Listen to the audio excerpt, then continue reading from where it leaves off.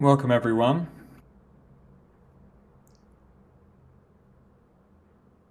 I wonder if I can ask, I used to teach art history for many years, and I want, if possible, I would appreciate folks turning their cameras on if they're happy. I tend to find it makes for a more inclusive experience for everyone. But if you don't want to do that, that's absolutely fine as well. I had one of the more unsettling experiences of switching between teaching in a physical space to teaching during the pandemic online. And that really raised a lot of questions about how to make people feel engaged when lecturing for upwards of an hour. And I am planning on lecturing for an hour or so today. So I hope people are happy with that. I'll speak quite slowly, but I also plan to take questions for the last half hour, or as long as you guys want. So yeah, please feel free to accumulate questions, and I will look forward to addressing them and meeting you all discursively, at least after about an hour, maybe 50 minutes. I'll do my best. So welcome, everyone. I'm going to start, if I may. My name is Alex Estorick. I run a magazine called Right Click Save. I just want to confirm before I start that you can all see the screen and that you can hear me and that you're not already asleep. Excellent. Thanks, everyone. Okay, so I don't know what my principal role is here. I've noticed that you guys have been having talks from artists where you guys ask the questions. So I suspect I'm supposed to actually come here and deliver something. So I'm going to attempt to deliver everything in 1 hour. But what that means is really I want to discuss perhaps the aesthetic side of art after NFTs, and also the iconographic side, so the side to do with meaning, so form and meaning. And of course, this isn't, any conversation about art after NFTs in many ways is a conversation about art and technology as two previously perhaps quite separate discourses increasingly align. Of course, a paintbrush is a technology, and technology, I think, originates from, the Greek, which tries to deal with the notion of language as a structure. So I think it's probably fair to say that if you're dealing with this period right now, the age of sort of the golden age, maybe, of generative art, you're dealing with the ascent of the coder, of the linguist, to the level of the traditional fine artist. And that's a fascinating moment in history. It's a really exciting time. Of course, with the NFT, we're also living at the moment when art became transparently financialized. Historically, since maybe the 17th century, the notion of art as a separate autonomous realm set apart from the gritty reality of everyday life, but also maybe mass popular culture, has been very compelling, and it's basically buttressed the market for traditional fine art for 300 or so years. So we have to acknowledge that what is going on around us is kind of amazing and surprising, and it's not just one of those moments where you can say this is something fundamentally different. This is very different, what's going on right now. On the other hand, of course, as I'm going to go into some detail on, one of the things that the NFT also does is it reminds us that a lot of artists who work with code, for example, generative artists, computational artists, have been working for 60 plus years already.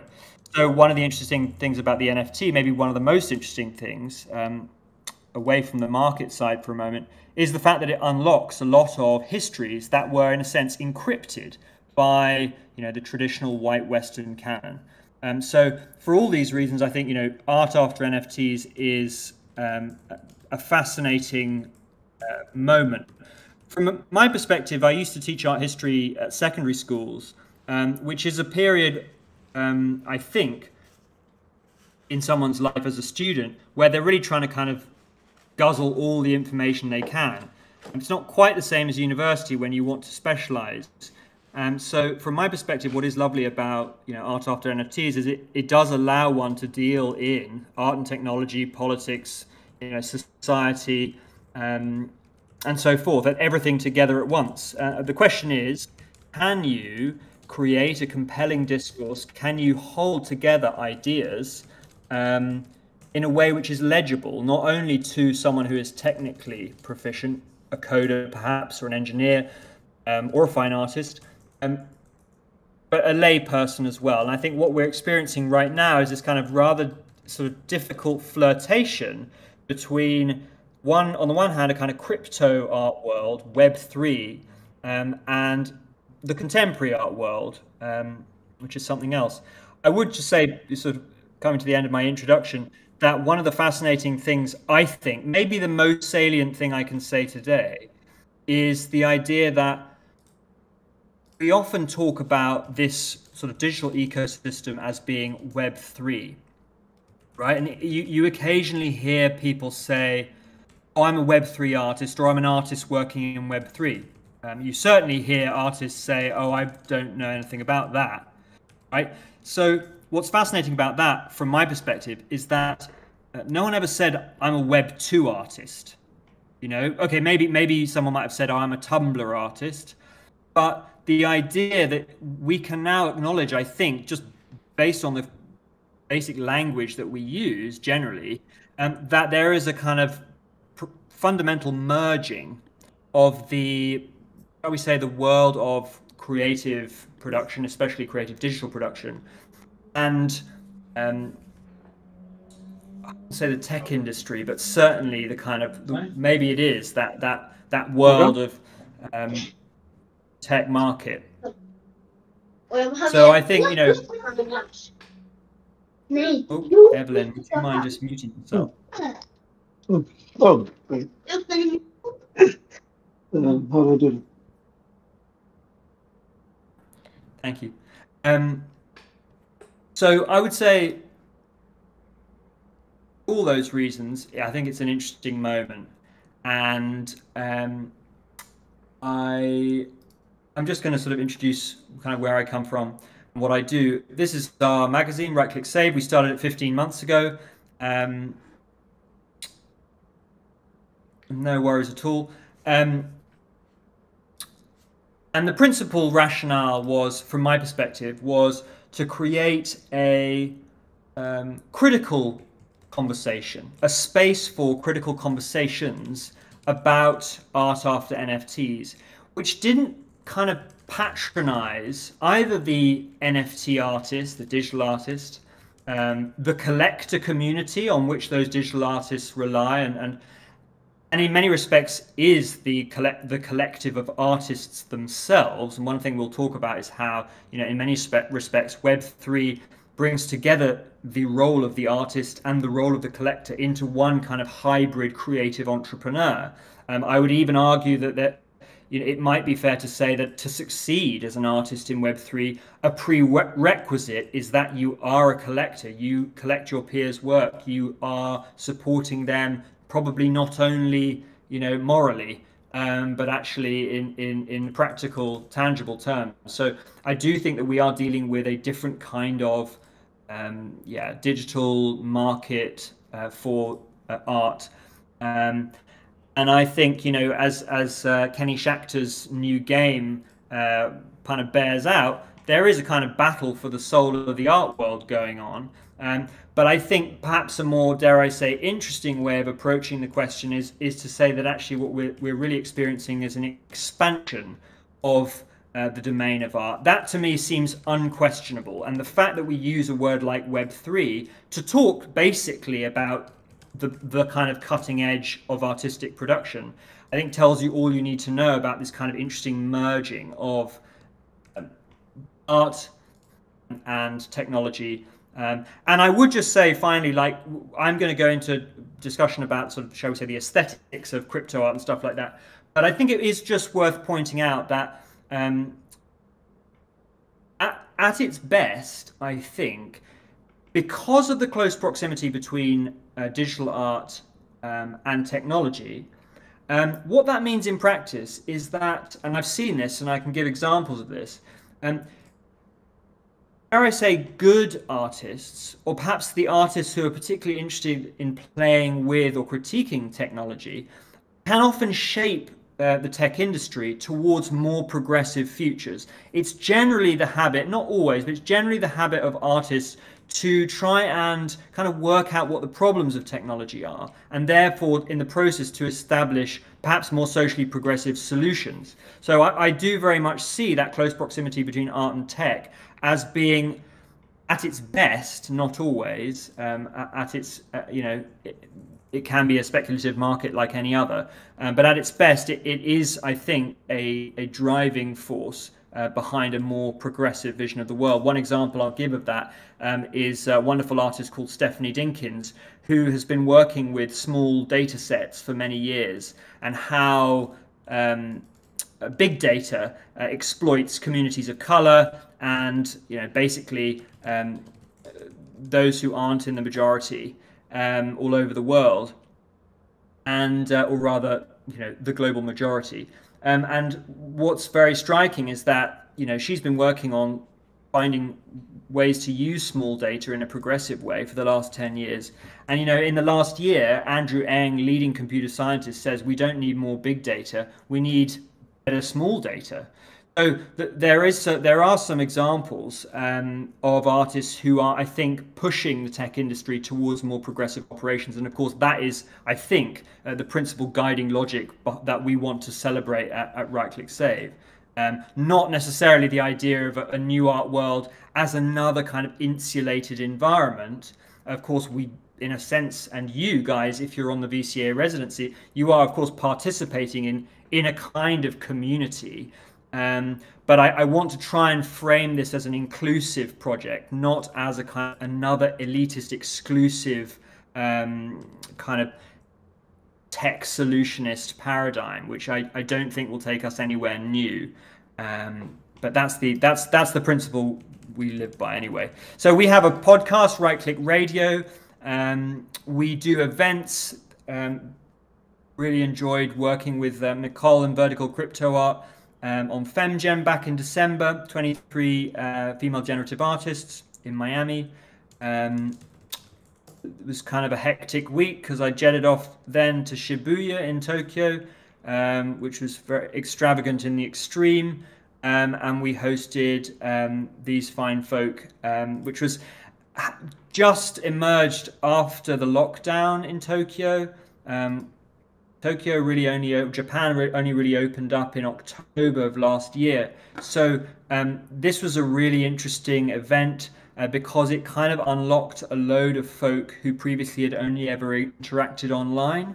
And as anyone who's been aware of Bright Moments last week or 2 weeks ago, that community of Japanese, particularly generative artists, is incredibly fertile, not least because there's a very long history of media arts interest in Japan. So I think what I'm trying to get at here is that, there is a global context, and that hopefully will become more clear. But I think it's probably worth saying for the first time, and I will repeat this, that in a sense, crypto art is a movement for kind of global inclusivity.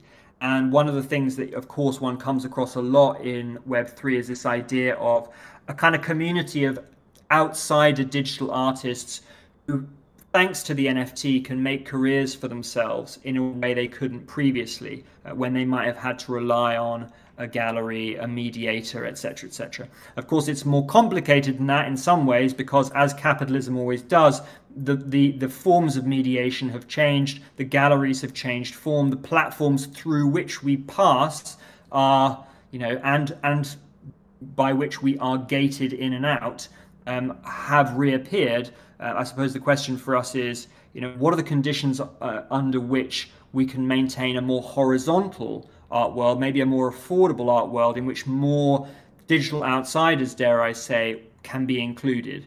And see, Right Click Save is very much sort of trying to celebrate that. We don't really want to just celebrate the history of digital art, which is wonderful, but we really, our primary focus is on acknowledging the community of globally located artists who haven't been able to make a living until the NFT.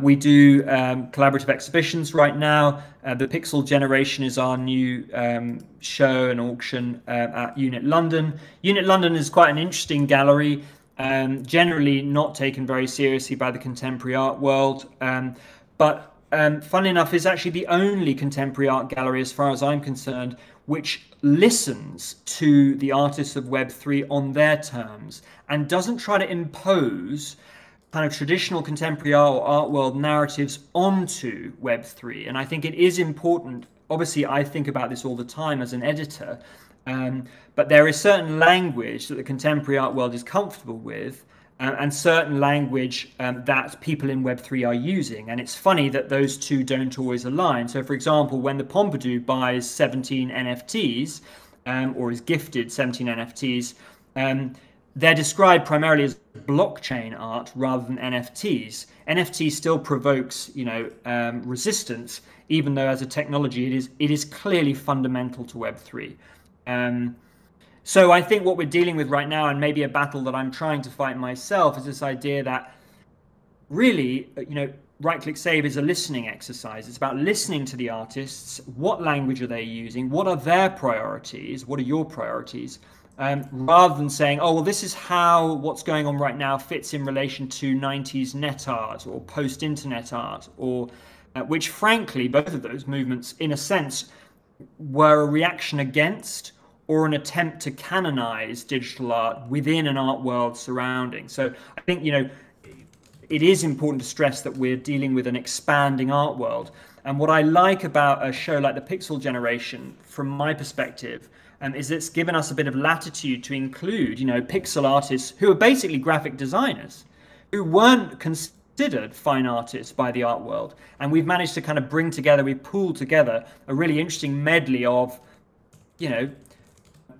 all brilliant artists, but frankly misfits. So I think that says kind of everything you need to know about, I think, what our values are. But I think the idea that we are trying to still kind of maybe ensure that the best of crypto art, the best of Web3, isn't sacrificed on the altar of the art world. And that's, by celebrating, for example, someone like Kim Asendorf, who invented pixel sorting, you're celebrating generative artists, you're celebrating glitch artists who tend to use pixel sorting, and you're celebrating pixel artists who previously weren't really acknowledged as serious artists by the traditional art world. So, that gesture is very Right Click Save. It'll be interesting to see how the art world comes to acknowledge or ignores these artists, you guys. But I think, that's kind of where we are, and we're kind of in an interesting moment, trying to kind of bridge crypto and contemporary art worlds. But, if we're not careful, we are liable to use the language of the art world rather than the language of the artists who actually are participating in Web3. And I think that's a mistake, and that is something that we try and guard against. We try, perhaps rather grandiosely at Right Click Save, to be a space for young scholars to publish their research prior to it being peer reviewed. So we have a number of kind of scholars around the world who, maybe not with their primary research, but with their areas of interest, personal interest, will publish something for us, maybe to get ahead of the curve, maybe to publish something in a context in which it isn't going to be, remain within an ivory tower, etc., etc. So, maybe that's kind of my fantasy, but I think it is important that, because in a way, Right Click Save is all about celebrating outsider artists, it's important that we ensure that the most rigorous scholarship, or at least writing, is what we publish. So that's the kind of balance that we try and keep to. This is a slide I just put up at the beginning of any lecture, really, just to kind of get everybody on board. Okay, so yes, the principle there is really that digital art was the proof of concept for NFTs. It could have been music, it could have been books, a bit like Amazon in Web 2, but for whatever reason, probably because there was a kind of starving market for digital art, the NFT was kind of salvific potential there. So digital art was the proof of concept for NFTs, but anyone watching will have seen the rise of blockchain poetry over the last year with artists like Sasha Styles and other digital commodities being sold as or with NFTs. So if I'm talking about art in general, I usually try and divide it into form and meaning. So I'm gonna kind of do a quick whip through aesthetics on the one hand, and then iconography or meaning on the other hand. So hopefully at the end of this lecture, you'll feel like you've got much as you can sort of digest in 1 hour. But guys, as I said before, if you have any questions, we'll have half an hour at the end. Numinel's suggesting that the cameras are affecting streaming. Yeah, if anyone wants to turn the cameras off to speed things up, that's fine. No worries. Okay. We've got aesthetics, which is dealing with sense perception, I guess you could say. And we've got histories or iconography that's dealing with meaning. I'm going to start with aesthetics. So one of my, I shouldn't say this, but one of my favorite writers that we commission is Brian Fry, who's a very irreverent thinker, writer, lawyer, who's a big proponent of plagiarism. And I encourage you all to follow him on Twitter if you're interested in that debate around authenticity and ownership and originality. And what Brian said in his first essay for us was the following: the conventional art market works the same way as the NFT market. Sure, if you buy a painting or sculpture, you get the painting or sculpture, but that's irrelevant. The art market doesn't value the object you own. It values what the object represents. What you're really buying is an entry on the artist's catalogue raisonné. Thanks, Emily. I think that's a kind of irreverent thinking that we wanted to start with at the outset. That was from Brian's first essay for us, Making Sense of the $40 billion NFT Market. That was early 2022, before the crypto crash, the latest crypto winter started. And I think, that take is very, very helpful because it, I think, reminds the audience that actually there's not such a big difference, really, if you're dealing with digital art to if you're dealing with physical artifacts, paintings on a wall. Display is still important. And ultimately, the truth is, if you hadn't bought an authenticated Andy Warhol, you hadn't bought a valuable work of art. Of course, one of the things the blockchain does is it brings that provenance. It makes that provenance part of the fabric of the work. I think there is a question about how and whether display is essential to art after the NFT. I think in many respects, display is now, in a sense, secondary to the transactability of art. And I think, as I said at the beginning, art and money have always had a relationship since, maybe 13th century, something like that. But certainly since the kind of birth of the kind of canon of fine art in the 18th century, art and money have, been kind of bound together. But there has been an illusion of art as separate from money. And in many respects, that's one of the reasons art remains so valuable, because it's perceived as having a cultural value over and above, the gritty reality of everyday markets. Of course, one of the things the NFT did was to render that relationship between art and money transparent. But one of the things it did, and maybe came at the cost of, was display. Because I think it made the transactability of art the principal logic of the art world.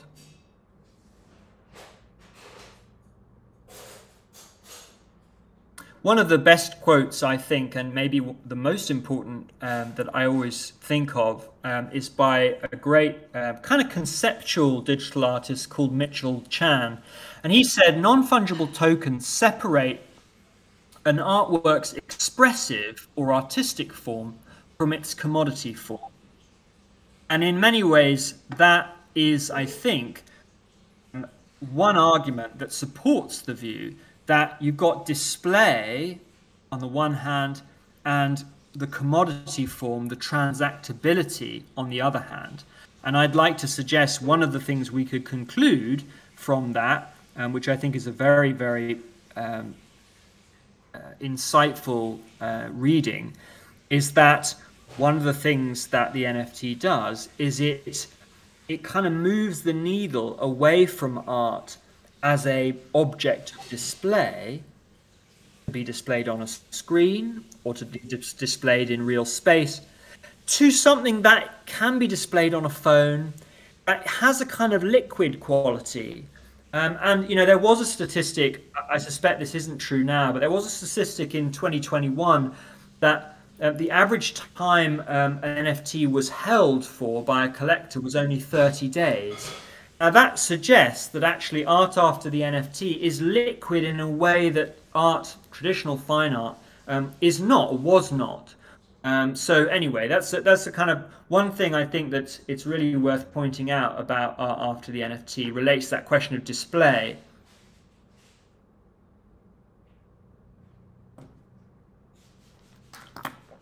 Okay, so art and money have been, or form and aesthetics have been financialized, I would say, since the 18th century. Of course, this is hyper-financialized in the age of financialized capitalism. But I think the NFT, and by registering the ownership of a collector on the blockchain transparently, does render that relationship between art and money transparent for the first time. So what is crypto art? Crypto art, I will say, is a contested term. I think it's an interesting term. It's not a term that I hear quite so much anymore.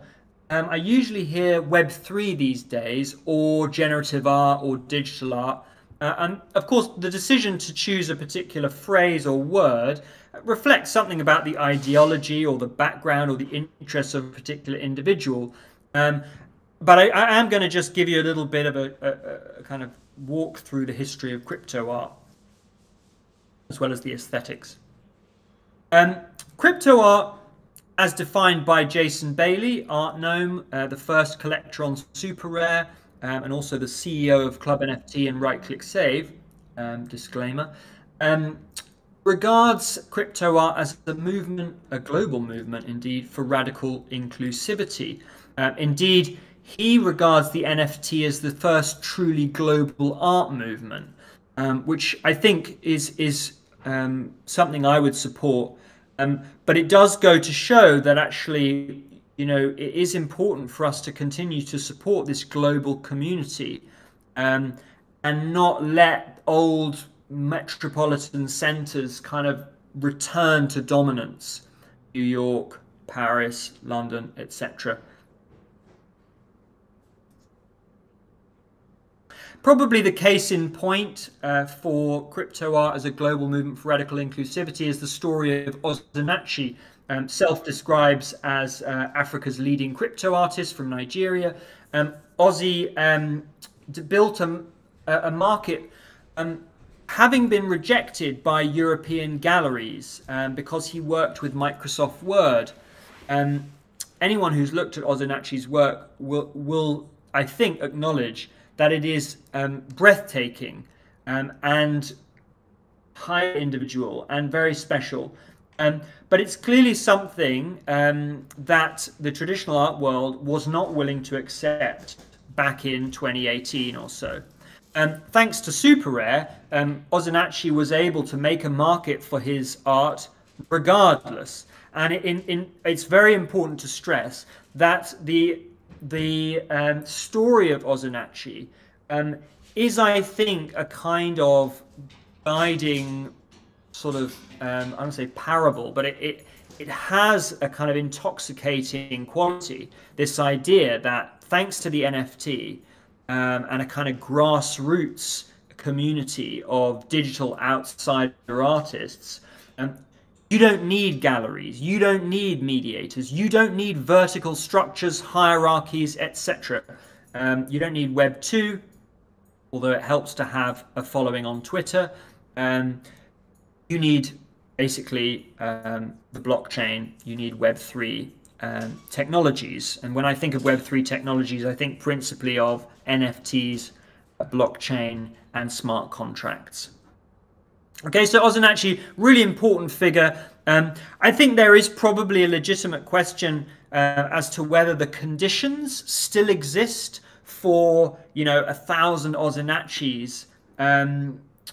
But certainly I would say that Right Click Save is principally dedicated to ensuring that is the future of the art world and not just basically a new generation of gatekeepers and vertical structures.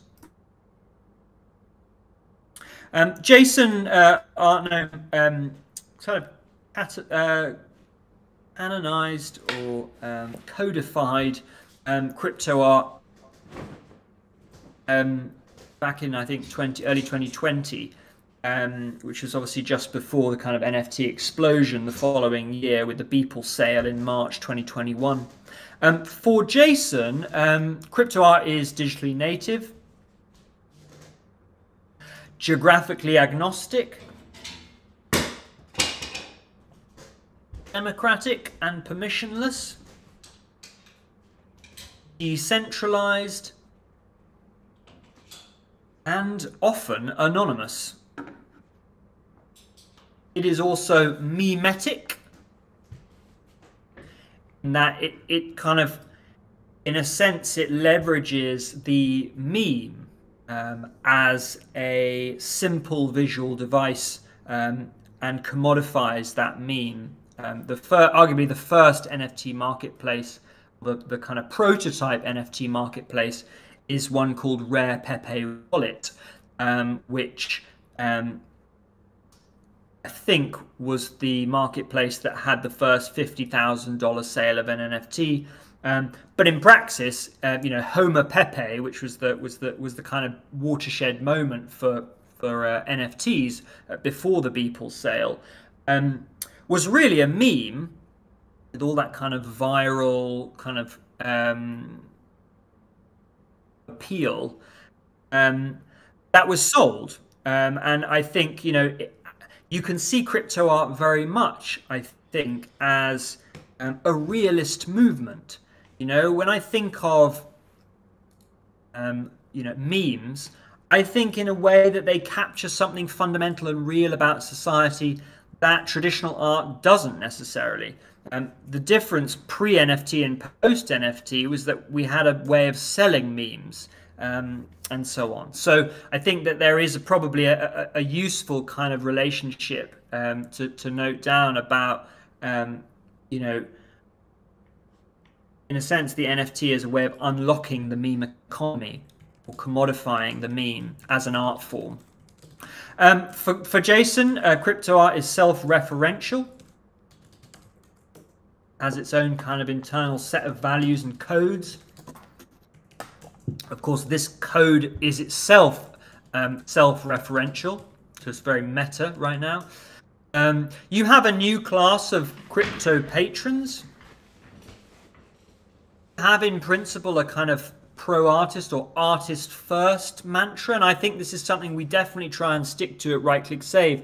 You may notice that we no longer have a section called criticism, because I felt that criticism, by its very logic, imposes vertical structure, hierarchy, and bias, frankly, onto the work of artists. And it imposes language that artists don't necessarily use about their own work. The reason we do so many interviews and round tables at Right Click Save is not only because we want to celebrate a community, we also want to listen to the language that is being used and to allow, shall we say, the market for digital art right now in Web3 to be defined by the language the artists use themselves. We believe the artist's language should be the terms by which their own work is evaluated, which is why we kind of moved away from criticism per se, and we go big now on our community section of the website, which is where you'll hear people like Brian Fry or Charlotte Kent, who might once have been in the criticism section. And finally, dankness. Jason runs a podcast called Dankness, which I'd recommend everyone has a listen to. Because crypto art is open to everyone, judging it by traditional artistic standards kills what is great about it.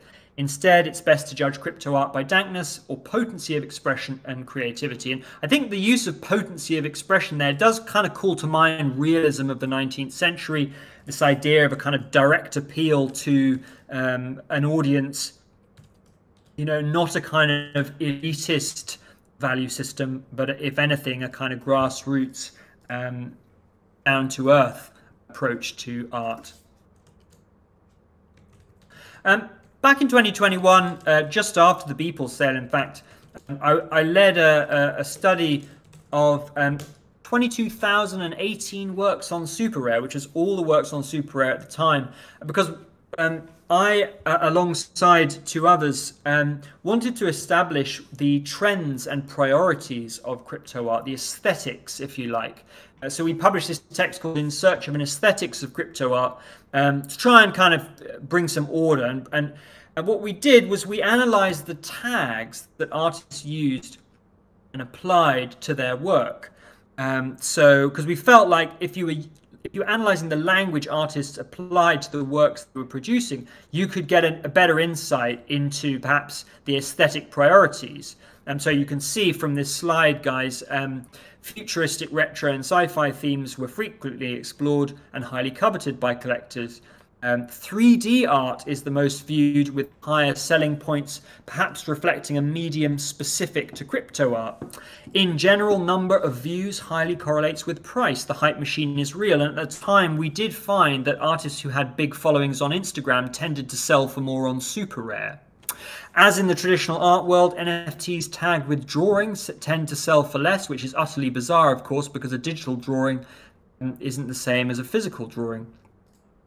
And finally, the average color palette of NFTs tends towards purple, reinforcing an aesthetics rooted in tech nostalgia. I think that is something that has only kind of hardened in my view over the last couple of years. And this pixel generation show that we've done recently, I think, does reinforce this fascination with early digital technologies. I think partly because the thing about the pixel is it calls attention to the essentially artificial nature of digital culture. Of course, the thing about a kind of seamless, 4K screen is it really conceals the ideological kind of structure through which you analyze images. So I think, one of the things that I find interesting about crypto art in general is its interest and its perhaps fascination, even fetish, for early digital technologies from the 80s, 90s, etc. Not least and not surprisingly, because the generation who is collecting crypto art probably grew up with, maybe what you might call the golden age of video games. All right, so we did a bit of co-occurrence network analysis in this study, and we took we analyzed different tags, and you can see them visualized on the left here. And what you can see is, some tags tend to sort of group together, and indeed the Ethereum maxis and Bitcoin maxis tend to have their own tags, which you can see visible on the right. At the time, there was quite a lot of tags which involved sort of Bitcoin and Ethereum lore. Funny enough, we found that actually, artists who call attention to ETH and Bitcoin actually don't sell more than anyone else. So I think by 2021, we concluded that actually the hype around, the actual blockchain as a technology had kind of died down. The most common tags were 3D, abstract, animation, surreal, GIF, and illustration.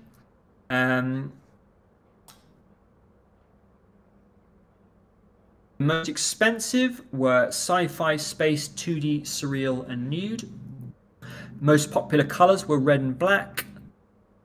Of the top 50 tags, 30 bore no relation to traditional fine art terminology, but 5 of the top 10 did. What we inferred from that was crypto art is a hybrid of analog and digital media. So I think that's probably quite a helpful slide, folks, because what it tells us is that, particularly that fourth bullet point, of the top 50 tags, 30 bear nothing relation to traditional fine art terminology, but obviously 20 do. And then, of the top 5, you've got things like, surreal, abstract, 3D, etc. So, this is not necessarily the emperor's new clothes, but it's certainly a hybrid community of artists. And that makes sense, I think, because a lot of the artists in the crypto art world probably didn't go or weren't trained by traditional fine art institutions. In fact, they might be self-taught, in their bedrooms, but thanks to the NFT, someone like Ozinachi, but also artists like Carlos Marcial or Sarah Zucker have made careers for themselves without needing to rely on traditional galleries. So, that's the trio that Jason tends to use to describe crypto art, Ozinachi, Carlos Marcial, and Sarah Zucker, but there are undeniably others. And I would probably say that if anyone wants to go back to kind of the glory days of crypto art, Mocker's collection, the Museum of Crypto Art, is probably your best port of call. Now, this is I think a hopefully useful but also problematic slide. Crypto art, I think there are some people who say they don't believe crypto art exists. There are people who say that crypto art should be spelt crypto art one word, which are generally the OGs in the crypto space. I'm not terribly wedded to a particular definition. I think it is probably fair to say that, the two fundamental things about crypto art are digital art and the NFT. So when we're talking about crypto art, we're probably not talking about tokenizing physical objects, but we're also probably not talking about digital art which isn't tokenized. So I do think, I don't want to kind of be too dogmatic about it, but I think the NFT and digital art, a natively digital artifact, are probably the essential components of crypto art, which obviously allows for a whole swathe of different subcategories. I would also say, having said that, and I do think it is important to be flexible in one's definitions, particularly since we're tracking developments as they're emerging. Who am I to say that this is crypto art and this is not crypto art, or this is NFT art and this is not NFT art? Just as a little aside, NFT art is a term which is absolutely loathed by many. But I will say this, NFT art is interesting, I think, as a cultural phenomenon, because a lot of people use it. When NFTs emerged, I noticed, I had a friend who was a digital illustrator, who was quite a successful digital illustrator, who started calling himself an NFT artist, because clearly for him, to be an NFT artist was a way of adding value to his market.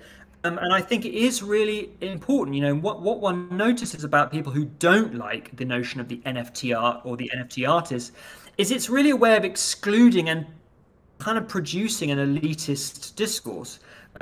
If anything, NFT art as a concept, or crypto art, I do think that they're pretty much one and the same, is a way to actually say, I'm an artist, even if you weren't considered an artist by the art world. And of course, pixel art is a good example of that. To be a pixel artist, you probably weren't trained by a fine art establishment, you probably were self-taught, and you probably used, Adobe Illustrator, which is clearly not the kind of primary medium for traditional fine artists.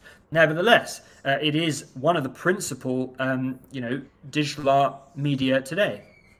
And two of the artists, eBoy and Chen, who does the Crypto Citizens for Bright Moments, both use Adobe Illustrator, and they're happy to admit it.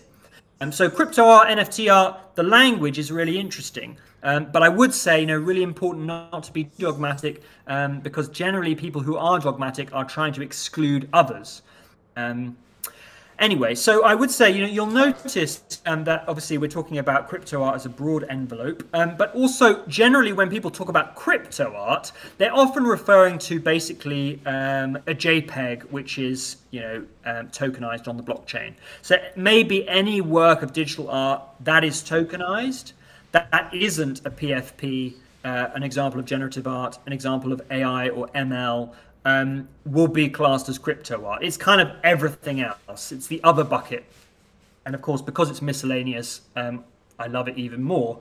But you can see that there are hierarchies within this kind of overall crypto art envelope already. Probably the most elitist class of works are the third bullet point down, works which treat Web3 technologies as a medium in themselves, blockchain, NFTs, and smart contracts. And there are lots of really interesting artists who use and take the technology itself as a medium, as a kind of conceptual frame. Mitchell Chan, I would say, is one, Simon Denny, Sarah Friend. There are lots of really, really good artists. Those artists in the kind of third bullet point category tend to be the ones most celebrated by the contemporary art world, because not through any doing of the artists themselves necessarily, but because the contemporary art world likes clever art. It likes art produced by people who are intelligent, and dare I say, probably white. And who were trained in fine art institutions and who understand solar wit. Of course, the principal, reason that crypto art exists is to celebrate everyone else. So I do think that it's really important to stress that there is a politics to this, this kind of subcategorization, which I think we do need to acknowledge. Of course, with generative art is particularly fascinating. We did a text last year, maybe the text I'm most proud of, called When the Artists Met the Algorist, which was an interview I hosted with lots of generative artists working today, and a man called Roman Voroshko, who is sometimes described as an algorist. And Roman's fascinating, very old man now, but I really pinned him down, and because I wanted to be able to say that all of the work that was going on, or at least the majority of it, in the 1960s, 70s, and 80s, was generative art. Because generative art is what we use now. It's the term that's most popular right now. Back then, they tended to use computer art, computational art, algorithmic art. These are all very important terms, by the way, but it's important to stress that when we talk about generative art now, we are also talking about the legacy of Roman Voroshko, Vera Molnar, Manfred Moore, and I've made a big effort to ensure that as many as those artists who are still alive, we're going to cover. So we've covered Manfred, Vera, we've covered Frida Naka, and Herbert V. Franke before he died sadly last year. So this is a really important, I think, generative art moment. But generative art has a very long history. Yeah, Emily, thanks for posing that little curveball. I would say one of the most interesting texts about new media is one, I forget the name of the text actually, by a writer called Edward Shanken. And basically what Edward Shanken said was, and I'm actually saying that this goes up to the NFT, basically 30 years, contemporary art and new media art kind of self-segregated in their own corners, in their own markets. And new media artists would congregate every year at Ars Electronica in Linz or in Berlin. And contemporary artists would tend to stay in the traditional art world. It probably is fair to say that traditional contemporary artists regard technology more critically generally, whereas new media artists, I think, have tended to sort of fetishize the technology and trying to push the technology as far as it goes. And I think, for all the problems of contemporary art, I think I would probably historically take contemporary art over new media art, only because I think contemporary art tends to kind of technologies and work out how they can be bent to more socially progressive means, whereas new media has tended to kind of fetishize the technology itself for its own sake, and I think therein lies probably fascism, or an accelerationist approach to art, and a more extractive approach. And then finally, I think probably the biggest market right now even is what's commonly called AI art, but what one of the leading generative artists, Marcel Schwittlik, calls ML art, reminding us that it's really machine learning art rather than AI per se. AI is a rather larger envelope. Anyway, hopefully you find this slide helpful, folks, because I think, it's not always easy to track developments as they're going. It's easy to look back in hindsight, but I'm just giving you my perspective, watching the space, trying to listen as much as possible from Right-Click Save's perspective. These are kind of the different trends. But as I said, there is a politics there. There is a hierarchy. But of course, the market has its own privileges. And generally, I would say that right now, works which treat Web3 technologies as a medium are probably no more valued by the market than generative art. They might be more valued by the contemporary art world, but that's probably another question.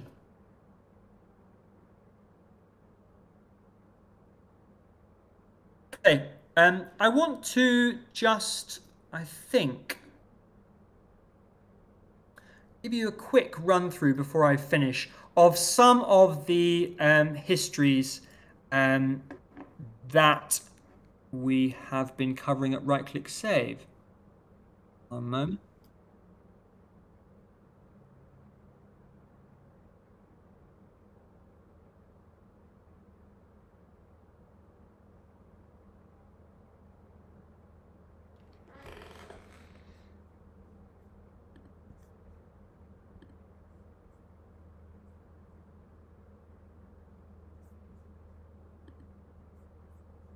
Okay, folks.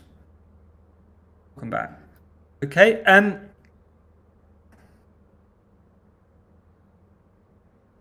think one of the things that, the NFT or art after the NFT has allowed is a load of narratives and histories to emerge that otherwise were largely ignored by, I think, a very, very developed contemporary art world, which doesn't like certain narratives, doesn't like to admit that it is a neo-colonial project, etc., etc. So from my perspective, Right-Click Save has allowed us, I think, to uncover, or at least, hopefully guide some of these discussions towards a more progressive model of the art world. You can see that these are just some of the what I call encrypted histories or crypto histories we've covered over the last year. We dealt with Simon Denny and Gile Twardowski, a wonderful project which called .com Seance, which looks back at failed Web 1 companies through the lens of Web 3. So I think, that reinforces, the tech nostalgia of Web 3. I think there's still an ongoing question about whether NFTs will unite the art world. I think the technology is a barrier. But for Jonas Lund, who is one of the few artists celebrated by both contemporary and crypto art worlds, and therefore, really holds the keys to the kingdom, art is whatever the art world says is art, and by extension, good art is whatever the art world says is good and relevant art. But as the art world expands to include the vast community of previously ignored digital creators, so must the vernacular of art, or the language of art, assimilate the language of new media, says Joe Lawson-Tangrid. So I think, the question is, can you create a compelling and convincing and real art world without necessarily falling victim to those old tendencies and those old value systems? And that's clearly the daily problem we try and address at the magazine. Are curators necessary in Web3? One of the things that was very popular was this idea at the beginning of NFTs that you didn't need galleries, you didn't need curators, you could just basically rig up a website and show some images. Of course, very quickly people perceived a reduction in quality with that approach. And so, increasingly, I think maybe curation per se is not celebrated in Web3, but certainly coordinating narratives and perhaps bringing together artists who approach similar questions has become, I think, a very popular strategy. Can painters succeed as NFT artists? What was interesting about Annabella here is that Annabella, I think, as far as I can tell, digitizes paintings some of the time. She's not a self-identified generative artist. But what's really interesting about her is that she participates in the generative art community on FX Hash. As a result, her work has developed a market. So there is absolutely, she is a case study as a painter who has made a career for herself in Web3, in a sense by adapting to the native properties of that kind of gamified market. Engaging with her collectors directly, probably incentivizing them on some level, supporting her fellow artists. Annabella understands how to play the game in Web3, I think perhaps probably better than other painters who are trying to break into this art world. It probably helps that she is highly literate with computer-aided design, and I think she also still works as an architect on the side, or she did. So I think that kind of natively digital quality of Annabella, coupled with the quality, the directness of her aesthetic, is what gives her such appeal beyond the traditional art world. So a really interesting case study there. These titles are all the titles of articles we've published recently. And I think I'm going to end on the hour with this kind of maybe final provocation. Can we reconcile fine art and crypto art? And the reason I make this juxtaposition, which I hope doesn't offend anyone, is because I think, fundamentally, NFTs are, or at least crypto art, is a kind of realist movement. If you look on the left here, folks, you'll see Manet's famous horizontal format nude figure of Olympia, which was a direct assault on the kind of bourgeois Parisian audience, a confrontation with the kind of elitist expectations of, the white male spectator.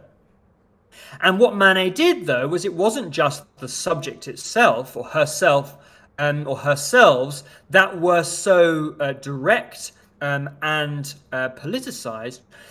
Actually, the way that Olympia's flesh was flattened out with white was circumscribed by a black outline. These were not canonical approaches. These were not approaches celebrated by the Salon, the French Salon, which was really the kind of metric for success in fine art back in 1863. What Manet was doing was saying, I can simplify this image and actually create something which is more real, which is a direct appeal to, an everyday spectator. And I'd like to suggest that by basically commodifying the meme, by celebrating, the viral meme as a visual economy in itself, crypto art is very much a realist movement. You can have Homo Pepe, you can have this overt simplification of the in this case male form, and that be a very, very valuable work of art because it somehow reveals something essential about the culture in which crypto art emerged, which was the culture of Donald Trump, which was a culture of 4chan, which was a culture which tried to weaponize, Pepe, that little meme, as a political and reactionary right-wing gesture. But the fascinating thing about, and if anyone wants to read more, we did an article on called a short history of Rare Pepe, that actually crypto artists attempted to wrest control back of Pepe from the kind of right-wing, alt-right politicos. So it just goes to show that actually crypto art in many ways kind of reflects the truest understanding of digital visual culture today. And as a result, I'd like to suggest, talking about crypto art is very much talking about art, and fine art and crypto art, I think, are one conversation, but sometimes it takes us to look back in time to see what was once outsider art, challenging the status quo, to realize that actually what we're looking at right now is I think, unquestionably the avant-garde. But I would just say, folks, just to conclude, I think whilst it is important to stress that crypto art is an avant-garde art movement, it is also, in a sense, a financial technology. And I think it's important to conclude this conversation about art after the NFT with the statement that we are not just talking about art now, we are talking about an expanding art world. And that, I think, has the potential to be more affordable, more egalitarian, and yes, more democratic. But it is also at the same time highly neoliberal, highly financialized. But as I said at the beginning, I think as art and finance, as art and technology become kind of interlocked transparently, we are going to see the full spectrum of different political agendas make an appearance. And I think what we don't need is for people to continue to perpetuate the fraud that there is basically the contemporary art world, which is the real art world, and the crypto art world, which should just shut up and listen.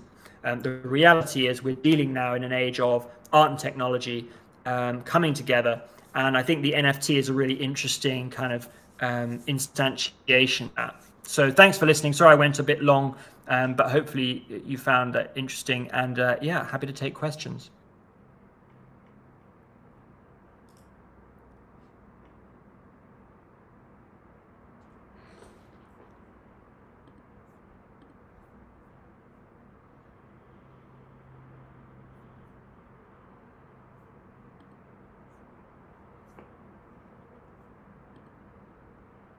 So if you want to ask a question, you type in the chat. I would personally love it if you have asked a question, if you make an appearance, but I understand if that doesn't work for connection reasons. Emily, has a study of crypto art aesthetics been done since 2021? Would be interesting to see how that data's evolved. Yes. I agree with you. We do have one writer who writes for Right Click Save called Kyle Waters, who you may have noticed was part of that original study. He often writes about the data surrounding crypto art and has done since 2021. So if anyone's interested in how the data has evolved over time, I very much recommend Kyle Waters, who also works for a platform called Coinmetrics. So he's a data analyst. And we're lucky to have him writing for us. So Emily, that's my answer.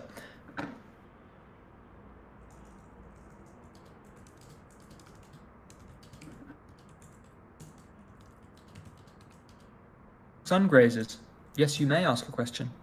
Thank you very much. Apologies that we have no camera. It's 4 o'clock in the morning here in Australia, and honestly, we're not looking at our best. So, but I wanted to ask you, you've made an interesting statement that display is secondary to transactability, and I understand where that comes from, but I would argue a couple of things. One is that you know, in our home now, if you walk into somebody's home, you make a judgment on their taste by what they've got on the wall.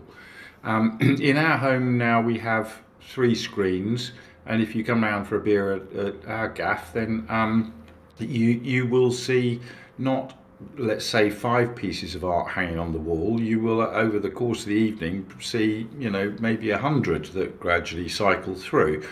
And I would argue that the NFT world has brought with it a way of displaying that hasn't really been there before, because you're not just looking at JPEGs, you are looking at a representation of an NFT that has value. And the second part of that is that Web3 comes with the metaverse, and we have hugely enjoyed hanging the art that we've created into our own metaverse, and we're just in the process of talking about hanging what we have collected into the metaverse, because in the same way it's a statement of who you are and your taste and all of the rest of it. So I would just say that I think yes, transactability is the thing that one notices most, but actually a whole bunch of display options have come too. That means that things like generative art can happen, and you know, 3D that moves and those kind of things. I'm interested in your thoughts on that.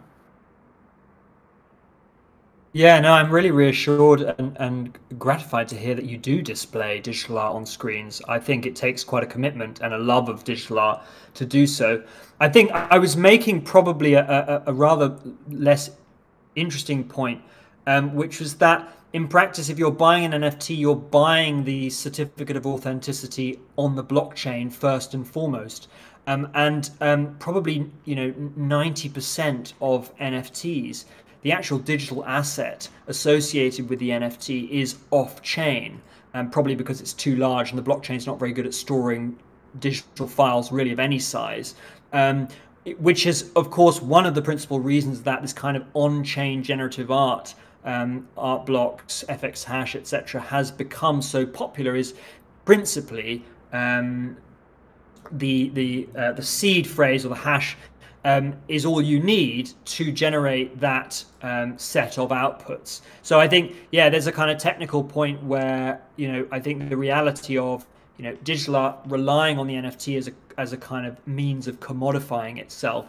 What that means in practice is not saying that the display of digital art is secondary necessarily, but I do think that it is no longer the essential component of that digital object in a sense.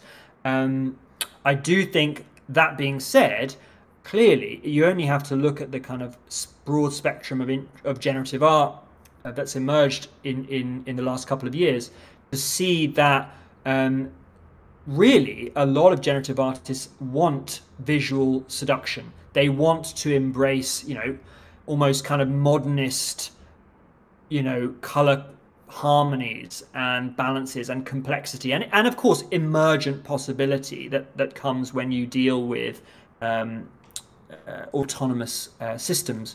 But I think, yeah, display and the visual itself is clearly fundamental to the market for digital art and the experience of digital art. But I do think, you know, as far as the NFT is concerned, for me, the NFT continues the dematerialization of the art object that you can see starting with perhaps, you know, conceptualism in the 1960s and so on. So yeah, I think maybe my point is a bit technical. Visual, you know, display is very important. I'm personally reassured that you are committed to that. But I think, yeah, it's something to watch anyway. I hope that was a satisfying answer. Numenal, you have. Fascinating perspective. Thank you very much indeed. I'll cede to Numenal because she always has interesting questions. Thanks a lot. Let's see if my camera. Hi, I'll turn my camera on. Nice to see you. Thank you so much for this. I feel like there's 50 questions inside of me that will come out at some point, and I will write them down and maybe ask you. But I think the last slide that you showed with the Manet and the Rare Pepe wallet, Homer Pepe, is one of the most beautiful things I've seen in slide in this residency so far. And I love that you described crypto art as a realist movement.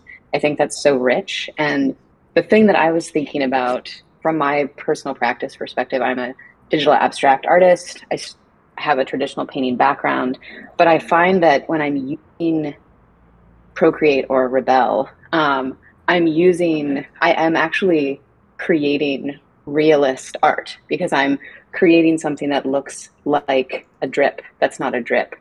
And I was wondering if there's been any discussion on RCA around the discussion of the realism of digital abstraction in reference to the tools that digital abstractors use.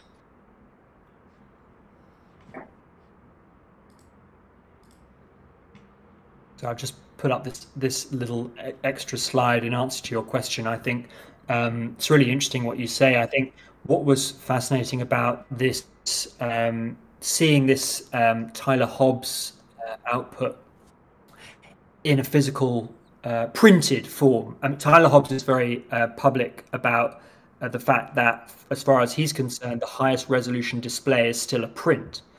That may not be the case, in 10 years' time, but as far as he's concerned, it is. And I think what's really interesting, and I hope I'm kind of following your question appropriately, is that if you go up close and look at a Tyler Hobbs print, or that one in question, what was very striking was the fact that there were marks that had been produced, I suppose, digitally mediated by a natively digital artist, abstract forms, which simply were not conceivable using traditional media, using paint.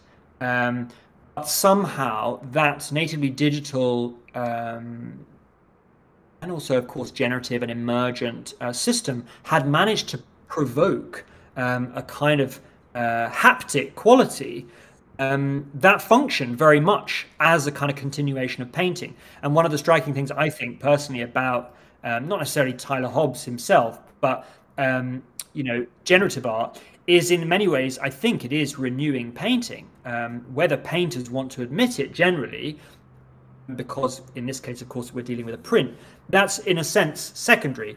We are seeing painters succeed in Web3. We are seeing generative artists printing their work in ways, on a large scale, in a kind of London auction house, in a way which functions as a traditional painting.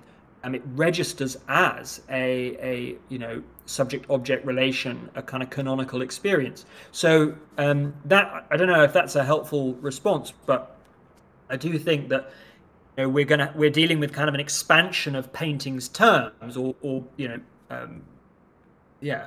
production of physical outputs, thanks to the development of and the popularity and the market for generative art, which, by the way, relies on the NFT. There is another movement for example, holographic art, which simply has not got a market. The simple reality is generative art, like Tyler Hobbs, without the NFT would not have had a market. So the NFT has got, as it were, unlocked this movement for generative art. But frankly, it's also unlocked the potential for a new phase of painting, which I think is personally very interesting. And I think, people talk a lot about the phygital, the idea of a natively digital object matched with a physical twin, if you like. And I think that is maybe that is the kind of discussion which is the principal way of bridging contemporary and crypto art. Was that helpful? That's really helpful. And also, I would love to come up with a different word than phygital, because I work in phygitals and it is really an awful word. And I think about another word, but I haven't been able to come up with it. So if anyone has any ideas, please do share. But thank you. Tyler Hobbs is a great example in relationship to my question in this whole area.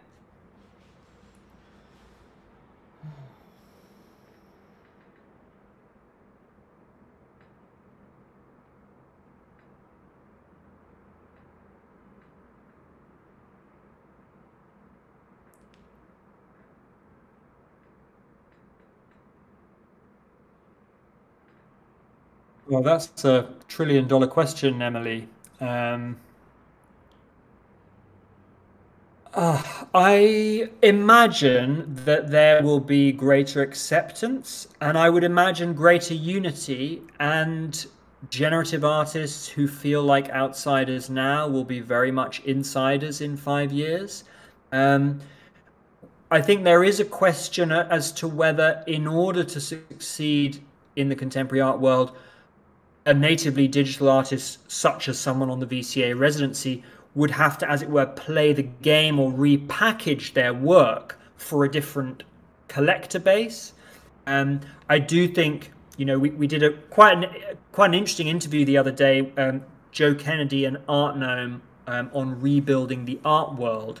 That was really interesting, just because Joe Kennedy runs this gallery, Unit London, which is generally, basically disregarded by the contemporary art world, because they started selling their artists on Instagram. And now, of course, a lot of contemporary art galleries sell via Instagram. And what's interesting also is that Tyler Hobbs, who, in a sense is a digital outsider artist who has made it inside, is selling at Unit London, but also selling at Pace Gallery. So we are seeing this kind of interesting and kind of maybe a bit dysfunctional flirtation going on. But I think, hopefully, if Right Click Save has anything to say about it, in 5 years' time, practices which were previously regarded as outside will be regarded as part of that expanded conversation.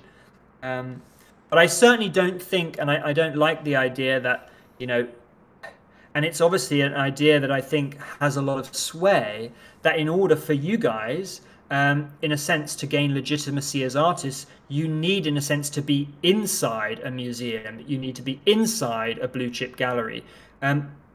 There surely must be a kind of a way of subsisting on multiple platforms with your own autonomy. And I think, that's certainly the kind of model that I would hope the art world will have iterated into in 5 or 10 years' time. Old habits die hard. I think, all I would say, I don't actually only think that the contemporary art world is under assault from the crypto art world or generative artists. I actually think that the luxury industry is looking at the contemporary art world as very much another friendly market. Looking at LVMH buying a stake in Gagosian, you can see the luxury industry and contemporary art, close bedfellows in a way I think that they have never been.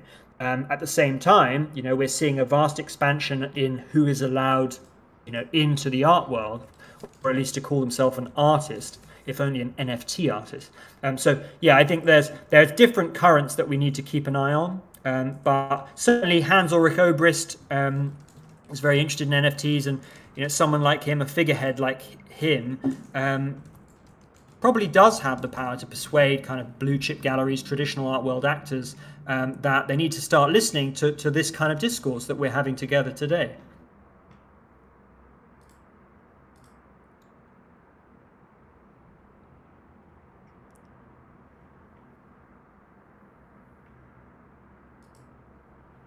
Any other questions, folks?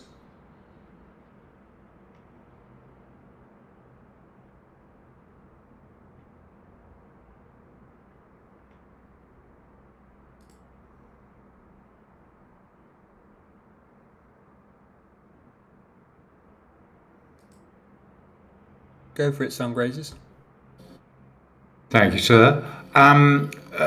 About sort of 3 decades ago, maybe a bit more, we had this big argument about, is photography really art? And we would laugh at that conversation now. The idea was that you just, click and you've done it, which is different to a painting. And now we can tell the difference between a fine art photography or somebody who's just snapped a sunset on a beach. I'm interested in how you think we will look back on this time of arguing, is pixel art really art? Do you think we'll look back and laugh and go, yes, of course it is, or do you think we'll look back and go, actually, it was just a fad at the time?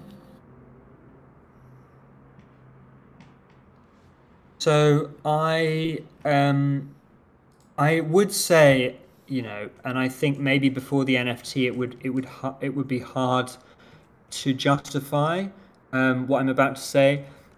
But I do think it's important to stress that art, if anything else, if nothing else, art is a word, and as a word, it is weaponized by, you know, different actors to say that this is art and this is not art. It is, in a sense, a vehicle for hierarchy, and I in a sense, and I'll tell you, you know, that appears sometimes in the NFT space.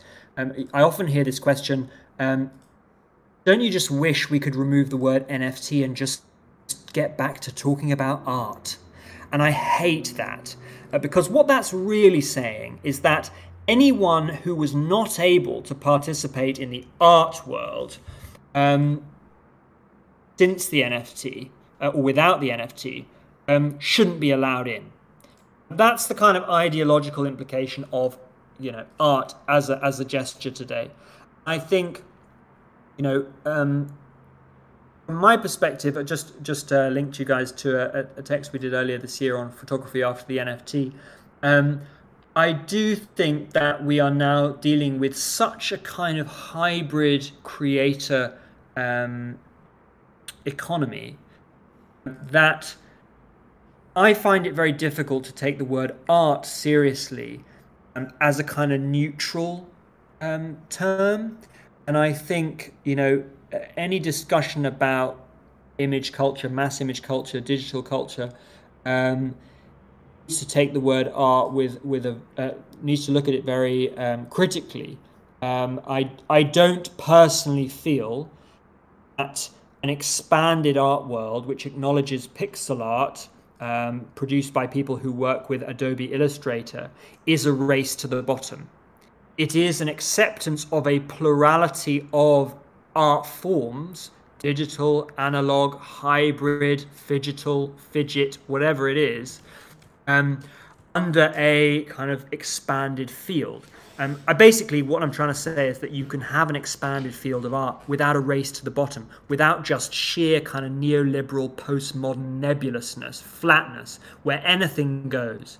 The reality, if you listen to a community of collectors, artists in Web3, you can hear the values flowing through it. And you can see those values priced every time an NFT is sold.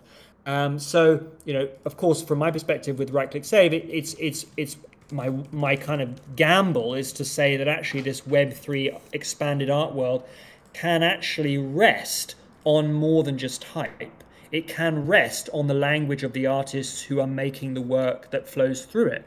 Does that make sense? Rather than old value systems that prop up a kind of reactionary rhetoric about art that maybe we don't need anymore, and certainly isn't fit for purpose, I think, and it isn't fit to analyze practices which the variety of practices that we're seeing today.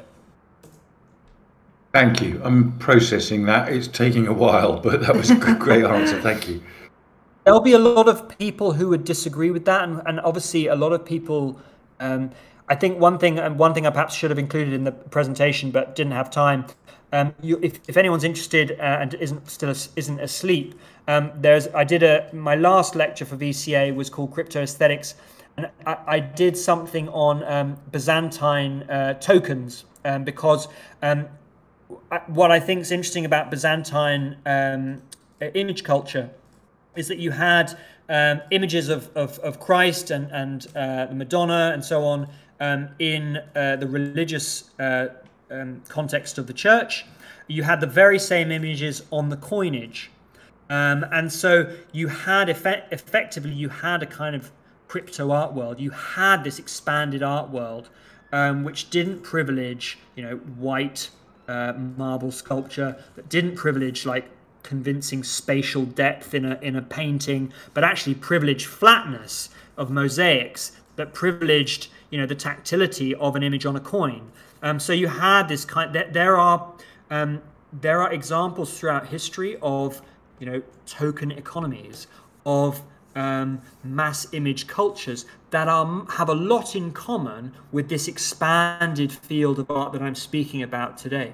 The frightening thing, the scary thing sometimes is having to go back to before 1200, having to go back to a pre-capitalist context to realize it.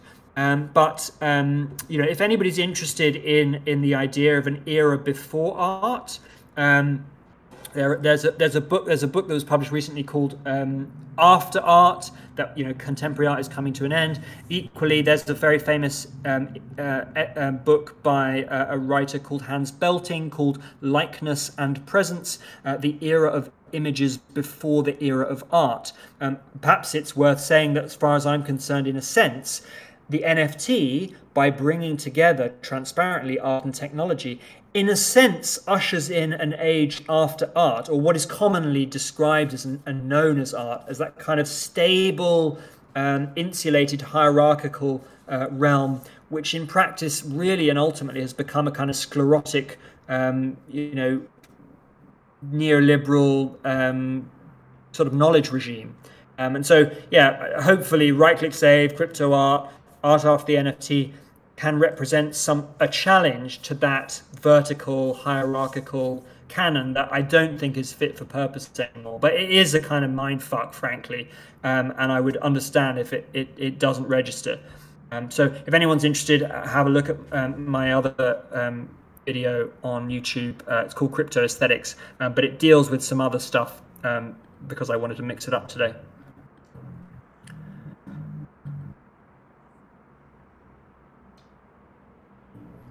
Yeah, Ether, love your name. Flatness is fascinating. So someone in one of our texts recently talked about algorithmic flatness, about the flatness of an output space. And actually, that was a recent article called The Color of Code. That was an interview I did with Jeff Davis.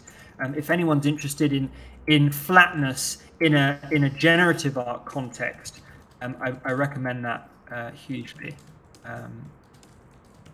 So just a really interesting, I think,